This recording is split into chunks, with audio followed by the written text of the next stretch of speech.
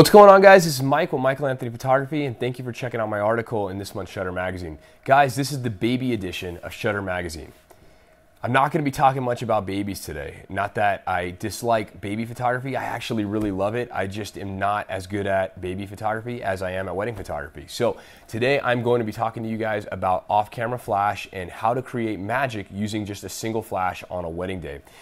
Guys, a lot of people ask us about how we use our flashes during bridal prep, during receptions, during different portions of the day. Now, truthfully, we do have multiple flash setups for many different parts of the wedding day, but the majority of our work on the wedding day is done with just a single flash, and we use that in combination with ambient light in order to create an interesting dynamic. So we may use a flash as a hair light during a bridal prep when we're using that big soft window light as the primary light source. And the reason we do this is because portability really plays a factor into wedding day logistics for a photographer. And we're gonna find natural light sources that are gonna create the most flattering light, and then we're gonna supplement those natural light sources with off-camera flash or video light or some other external light source. And the reason we do that, guys, I believe that using multiple light sources in an image will create an interesting dynamic and create different dimension in our client's photographs. So we can actually, just by adding a hair light, separate somebody off of the background, or just by adding a light on the background, we can actually just create a completely different looking photograph than what our client has ever seen before. We use off-camera flash and off-camera lighting extensively in our work. It is in our portfolio very often in the first 2 rows of photos that our clients see. And we do that because we want to create different images that our brides are not normally looking at when they're going through photographers' portfolios. I want to be able to differentiate our studio and make something that our bride will be wowed at every time that they see these photographs. So getting into that, we are going to go extensively into how we use flash on a wedding day in future articles. We're going to break down specifics of what we do during a reception specifically, because we get a lot of questions from you guys. But today what I want to do is I want to talk to you about how to get started using off-camera flash. Many of you guys may be intimidated by taking a flash off your camera. You might not know where to start when it comes to triggers and different types of lights and what kind of batteries you should use. And these are all great questions, guys, and I want to help get you started. So basically, I'm just going to tell you what we did when we started. So when I started using off-camera flash, I did so mainly because I was photographing weddings, and receptions were very difficult to photograph using just an on-camera flash alone. I never got the light that I wanted. I never got that dynamic, that three-dimensionality in our photographs. So I bought a set of cheap Sigma flashes, and at the time I didn't even know how to trigger them. I really just assumed that they would be able to talk to each other, which was only partly true using the built-in infrared system. So eventually I ended up getting some cheap triggers off of Amazon for $20 from Cowboy Studio, and they worked really well. And I was able to set those lights up around my house and practice pretending like the center of my table was a dance floor. I was able to move my lights around and see how the light shaped different objects on the table, like a Coke can or a fruit stand or whatever it may end up being that you use in your home. And I was able to actually see how the light changed as I moved the lights around. From there, I just jumped into weddings as a second shooter for some other photographers. I was able to experiment a little bit, and my clients' images weren't at stake because they weren't my clients at the time. And I suggest when you guys do get the opportunity to second shoot, use that as an opportunity to grow your skill set. It definitely will help you learn new tricks as you progress in your career.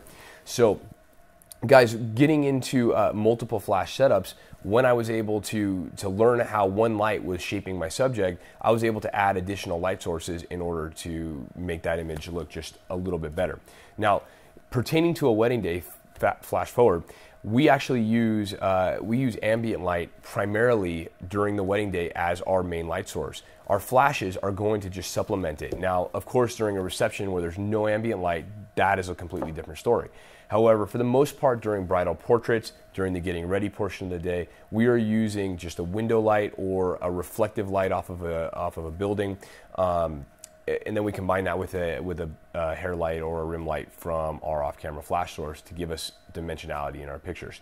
So guys, what I suggest to you get a cheap flash system. Yongnuo is a great system to start learning on. They are really inexpensive, they are really good quality, and the triggering system that Yongnuo makes will allow you to step outside of your box. It's super easy to learn how to use. Set some stuff up in your house and just get comfortable with triggering your flashes, adjusting the power. Learn how the exposure triangle affects your flash, so your shutter speed, for instance. Many people don't know that adjusting your shutter speed when you're using normal sync speed on your flash is not going to adjust your flash power or your flash exposure. These are things that when you experiment on your own time, you'll be able to learn, so that when it comes to a paying job, you are just more comfortable and you can step right in there and you know exactly what your flash is going to be able to do for you on the wedding day. The second thing I really, really highly recommend is to get a flash meter, guys. Something like this is an invaluable tool on the wedding day. I honestly still use this for ambient light and for my flashlight. I feel like I can get a quick exposure even with ETTL mode and all of the technology that we have in our cameras. This is something that I couldn't go without on a wedding day. I use it extensively, and I suggest that you guys get one too, because by using an accurate flash meter and calibrating it correctly, you'll be able to get your exposure and know exactly what your photograph's going to look like before you even push the shutter button. And while it may seem like a small thing to be able to take test shots and adjust as you're going, to your clients, if you're going back and forth from your camera to your flash, trying to get the light and the exposure right and the positioning right, it slows down the momentum and you're not interacting with them the same way that you should. So by adding a flash meter to your tool bag, you'll be able to quickly make the adjustments that you need, sometimes just in your head after using it so many times by experience. So definitely recommend investing in a flash meter. Sekonic makes some really amazing ones. This is a Sekonic L758DR. It has a spot meter built in, but I suggest starting out with their more basic models and working your way up if that's something that you really need.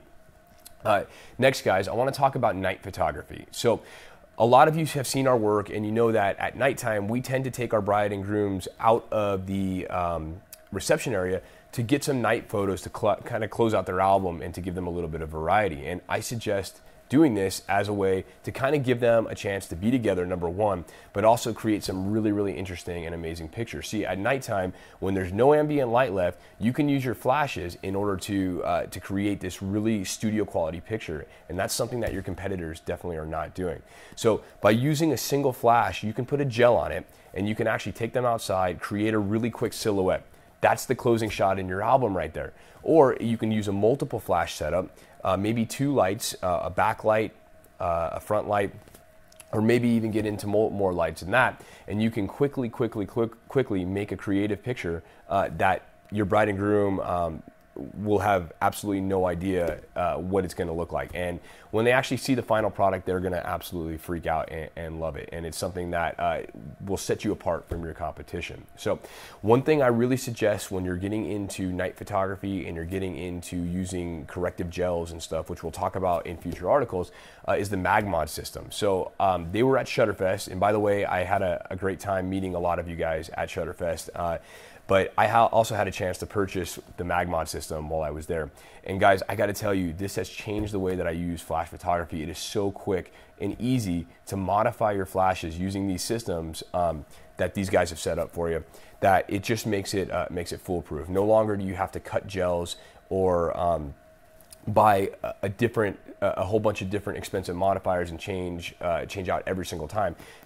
These modifiers are really quick and simple. You grab them, you slap them on, you take them off, and you go. And they have grids which make your flash photography so much more controlled. So take a look at their website, guys, and look at their products. I highly suggest adding that to your flash bag, and you'll be able to use that to make your visions come true in your final photographs.